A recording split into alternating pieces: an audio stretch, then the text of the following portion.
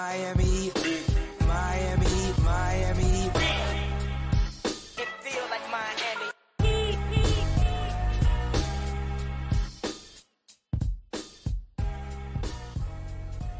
Welcome to the Miami Heat Beat Postgame Show.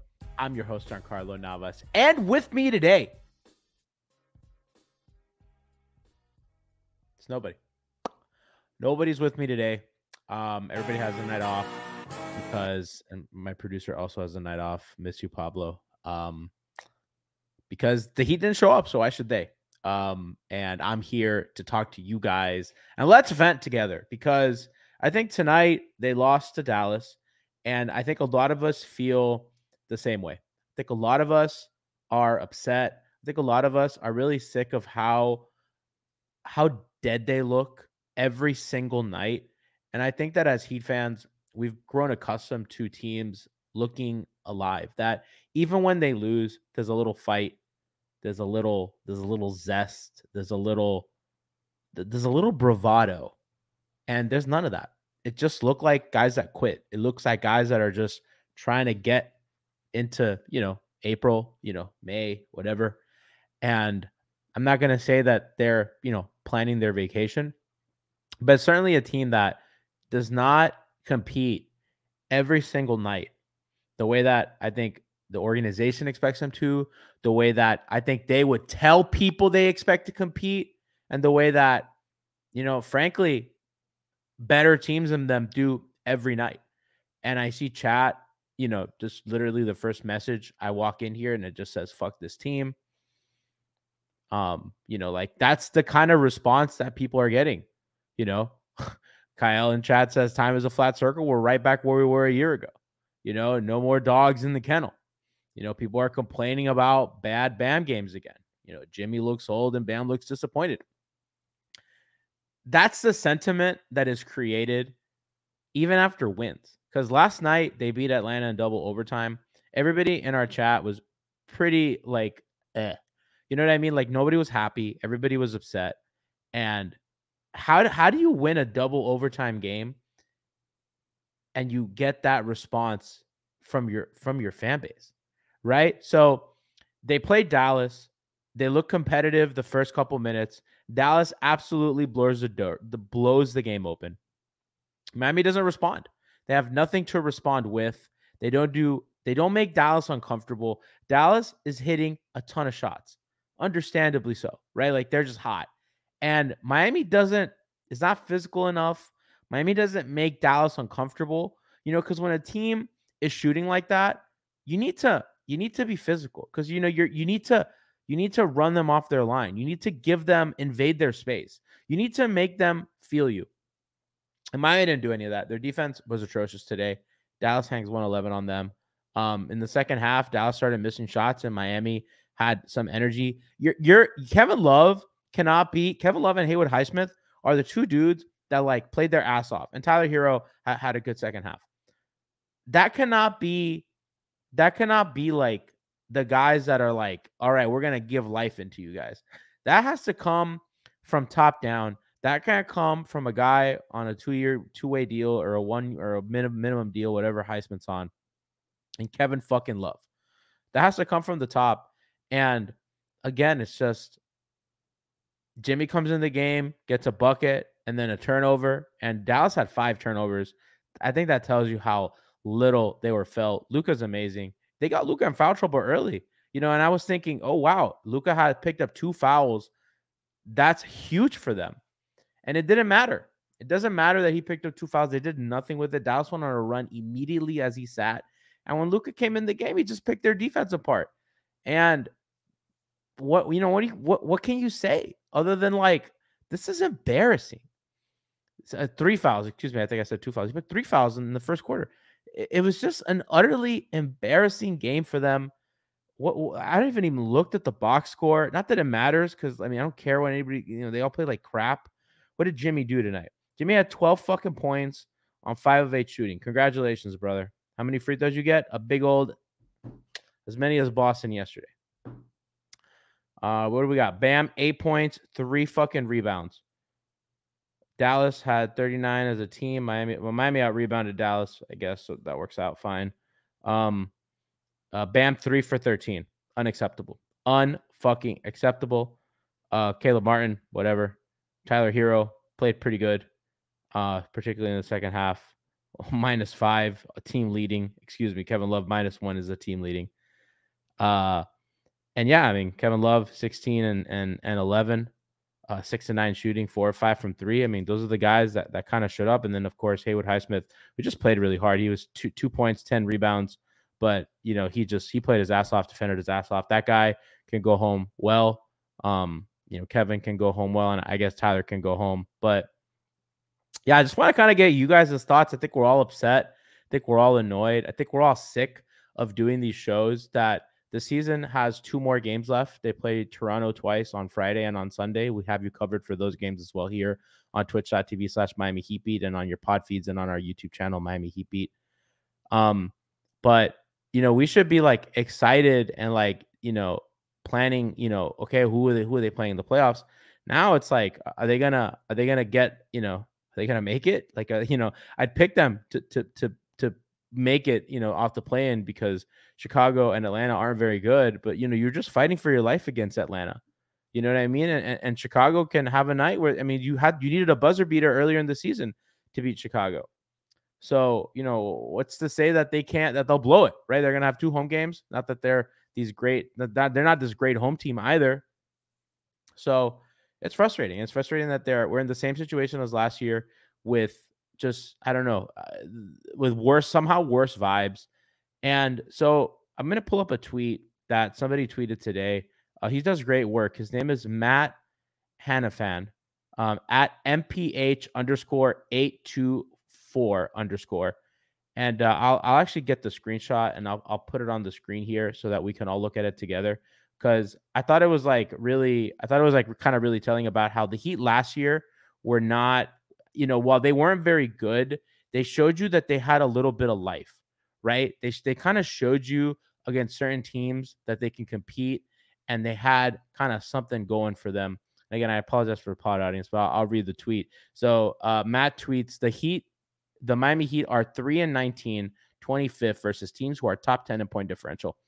They have a 109, 110 offensive rating, which is 24th, a 119 defensive rating, which is 15th, and a minus 8.8 net rating, which is 20th. So those are where they rank in those statistics amongst the top 10 teams. Last year, they were 14 and 15, 9th, and they were 15th, 9th, and 9th in those categories, respectively. So at least last year, Miami would play up to competition. They would kind of show you like, hey, we're not, you know, we may not be playing great and we may be losing to like Charlotte randomly, but we're not, you know, we can step up and we can play with the best of them. We haven't had a lot of that this season. We have had no signs of life other than 1 win against Milwaukee, and I guess a win against the Pelicans, who I believe are the Pelicans 7th right now. Because for a while, that's what Lou was touting as like their really nice win. The Pelicans are 6th. They're 1 game above 7th. So the Pelicans are fighting for their lives to not be in the play-in. And that's kind of where we are, chat. So I just kind of want to know you guys' feelings. I mean, we all know how I feel. I just have a lot of apathy toward them right now. I have a lot of disappointment toward them. I'm sure that they're disappointed in their locker room, but frankly, just being disappointed in yourselves isn't enough. Just isn't enough. You know what I mean? And I gotta be honest, guy, I'm fucking sick of it. I'm sick of it. I'm sick of them. I'm sick of all of it. And I know I feel you guys are too. Somebody said in chat, incoming Jimmy Butler kumbaya post press. I don't want to hear what he has to say, bro. I don't. I just don't give a shit what he's gonna do. What he's just gonna say the same shit. Oh, we like making it hard for ourselves, blah blah. I was like, bro, I don't give a fuck. He had that little commercial today with Jeffrey the Butler. He's like, oh, the playoff Jimmy and Jimmy Bucket's the difference. I was like, brother, what are you doing? What are you doing? Why are you doing this? Are you sure that this is gonna work out? Because if it doesn't, we're on the fucking front lines, bro. You know what I mean? You log off. We don't. We don't. You know what I'm saying? You know, we got to deal with Celtic fans, not you. So it's frustrating, man. it's frustrating. Chat saying they're getting stupidly locked in flashbacks. Yeah, man. I am too. I am too. I had to update my computer today. So like all my camera drivers and everything got messed up. All my microphone drivers. That's why I was a little late to the show today. So I'm gonna be like adjusting things as I go because all of a sudden all my settings are changed. Things are different. I had to like restart the computer. So bear with me, guys, on a little bit of a weird post game. But yeah, I mean, chat's like this is a replay of that 2021 season. I would even argue that because that 2021 season they were coming off a finals appearance. Right. And I think a lot of people all season were like, well, they'll be fine in the finals. I actually feel the same way about their defense now than I did in 21, where I'm like, it's statistically good, but I just don't believe it's actually good. I believe their defense was third or fourth as of yesterday. I'll pull it up right now. Their defense was fourth. And I'm just like, yeah, I don't buy that. Like, I don't buy that they have the fourth best defense in the league. I think that they have moments where they can. I don't even think it's like a dominance thing. I just think that they play a very conservative style of defense right now. I don't think it's very, I don't think it's like it's super suffocating, but I do think it gets the job done. Not unlike Milwaukee's, but they, obviously they don't play such a deep drop. But I do think that they have kind of lost their defensive upside to be like this very scary, aggressive defensive team. Shmita Smolnik says this season went to shit once she started wearing foreskin sweaters. I'm cold. I actually don't feel well today. I think my sinus infection's coming back, so I'm a little cold. I'm toughing it out for the fans. I like my skin tone jackets. I like I'm into like beiges and like mustard yellows, and I bought this new espresso outfit from Aloe over the weekend. It's like I bought the yoga shorts and the yoga shirt. It's nice. Trust me, guys. Trust me. Chat talking about Bam's energy. Yeah, man, Bam can't skate. I mean, I'm not defending him anymore. It's at some point, like, you need to answer for your crime, sir. You don't have not looked good in a month. The 3-pointer is nice. It will not distract me from the truth. And frankly, that's it, bro. It's like I don't think that. I think that he is a guy that this is who he is on offense. He's kind of topped out on offense for now. And we cannot be expecting more. And I guess that's on us. I think we just got to be okay with this. I do think he needs to do better than whatever it was, 3 points or whatever the fuck he did today. I do think he needs to be closer to 15 almost every single night. And, ideally 20, right? But these stinkers are just not, they're becoming the norm, and they're not becoming like, they're not few and far between, which is annoying, which is unfortunate. I don't know what to say, guys. I sound pretty defeated. I'm also feeling pretty sick, but I'm just sick of it, bro. I'm sick of them. I'm just sick of this season. But you know what I'm not sick of? I'm not sick of like their, how do I phrase this? They have like guys like Jovic that they just churn out, right? Like Jovic has been a godsend for them this season. I think Jaquez has it. So I'm not sick of that. You know what I mean? Like they're still the best in the league at doing that, even though Jaquez has like struggled a bunch. And I feel bad for him. He had that one really, really nice play where he has like the triple pump fake and everything, and he just gets to the rim and he just totally smokes the layup. I think he's good. And I think that they're going to be fine with guys like him and Jovic. I think Hero's like really good too. And I think you kind of see how talented he is on offense. They just need their best guys to step up.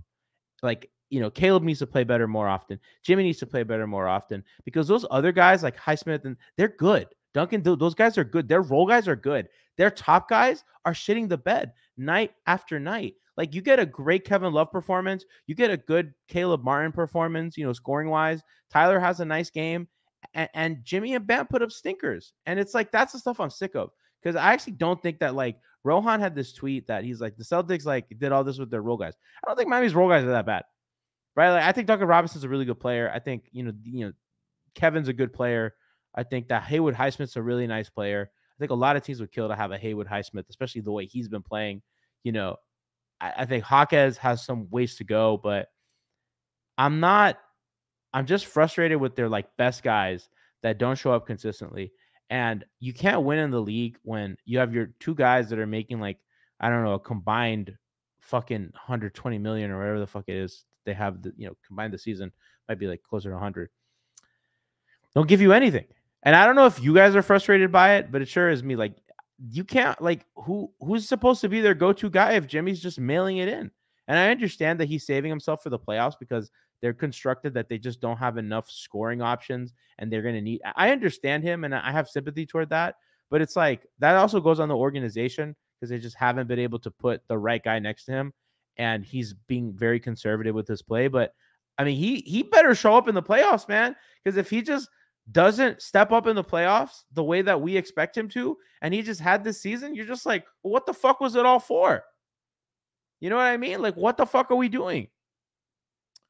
So I'm upset. I'm annoyed. I'm annoyed. I don't know how you guys feel. I think chat's pretty annoyed. They say they completely agree. They said Jimmy wanted Jaylen Brown money, but now he wants to play in. Yeah, that's kind of how this goes. That's kind of how this goes. I mean, it sucks that you're like losing to like guys that, I mean, oh man, if they lose to Dame in the playoffs, I can't handle. I don't want to lose to the Celtics. That's like the one I really don't want to lose, but I don't know. I don't know, guys. I don't know. But yeah, man.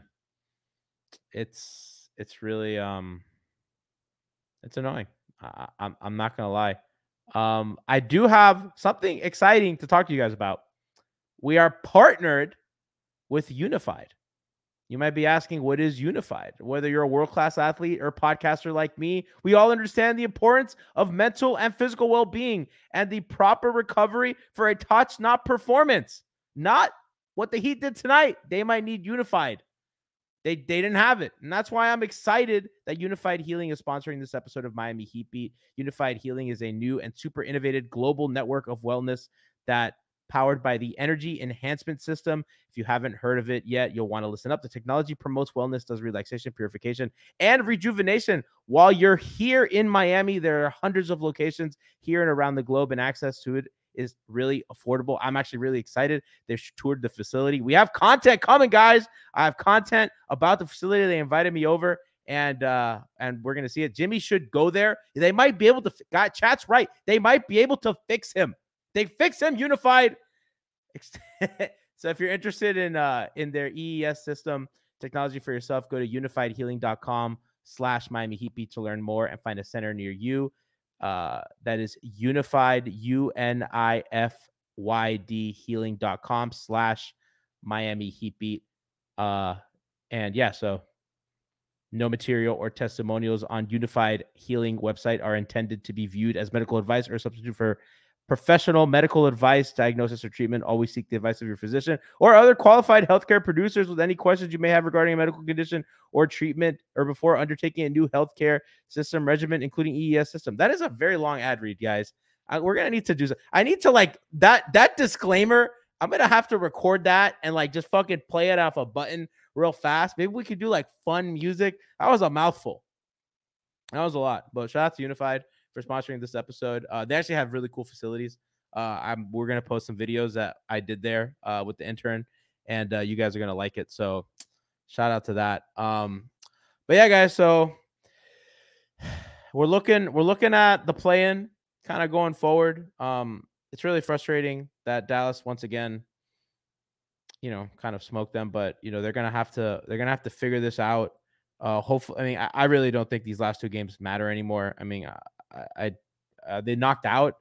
I think Orlando needed a lose or something today for them to still be in it. So Orlando did lose to the Magic. So the Heat could still possibly get to 6. So Orlando is 2.5 games back. That doesn't make sense. Can they catch Orlando? I don't think they can catch Orlando after the win. Maybe they can get 7th. Philly's a game up. No, Orlando lost to Milwaukee. I'm sorry, I said Orlando lost to the Magic. Yeah, Orlando lost to the Bucks today. Maybe the current standings are not right. So Miami should be 2 games back of Orlando. So if Orlando loses their final 2 and Miami wins their final 2, believe Miami would be 6. Yeah. Is that what it is, Trevor? Ever if Orlando loses out, we'll host the Magic in the play-in. I'm really just expecting them to just play. I mean, I'd rather play Orlando than Philly. That would just be a lot better. I don't want Embiid in a 1-game sample, and I really don't want Kyle in a 1-game sample. I just don't want this to happen. Chat saying to sit Jimbo. No, he hasn't earned rest. You go out and play, bro. I'm sorry. Sitting is for when you earn it. You didn't earn it. You're fighting for your lives. You're fighting for your fucking lives. How many games does Philly play? I like how we're doing this live on air. So Philly plays tomorrow. No, Philly does not play tomorrow. Did Philly play today? Philly did not play today. So Philly's going to play on Friday. And they play... who do they play on Friday? They play Orlando on Friday. So we're rooting for Philly there. And then on Sunday, they play Brooklyn. So they're going to play 2 more times. And Orlando plays Milwaukee again. Milwaukee, I imagine, is going to be resting everybody. They are 1 game up on New York for 2. I really don't want the Knicks to get 2. So hopefully Milwaukee's clear. But, so that's kind of the situation going forward. Trevor Never saying that he hopes Philly gets the 6th seed. Yeah, I'd rather them be out of Miami's kind of play-in bracket and they could just deal with New York, I guess. I'd rather play Milwaukee than Boston just because I cannot handle losing to Boston on Twitter. And yeah, so Trevor Never's right. Milwaukee game on Sunday will basically be really a kind of a big deal for Orlando because especially if they lose. So a lot to get to, a lot to do. I'm sad. I don't know if I'm just sad. I'm sad. I know you're sad. And yeah, I mean, we're kind of going through play-in permutations. Not really what you want of a team that came off the finals. Alex in chat says, I don't want to watch a Dame go for 30 on us. I'd rather do that than watch Boston do it. I just much rather not play Boston. I'd really just like to avoid Boston. I just don't want to give them ammunition. Now, they're going to have it anyway because Miami's not going to do well. Miami's probably going to lose in the first round. But we can't let them have it. Maybe the Heat can finagle. Well, if the Knicks get the 2 seed, then Miami could play New York in the first round. That's kind of doable. Not that the Heat deserve the benefit of the doubt, but it starts getting interesting. There's a lot to think about here, guys. A lot to think about here. I'm not going to lie. There are so many possibilities. Miami could play the Knicks in the first round, and I don't know. Would I pick them? I'd probably pick them. I think they could beat the Knicks. I'm not a big Knick believer, especially without, with Anunoby's health being such a question mark. But I'm not going to hope traffic today because they don't deserve it. And this regular season, as Kevo and chat said, has been worse than last year.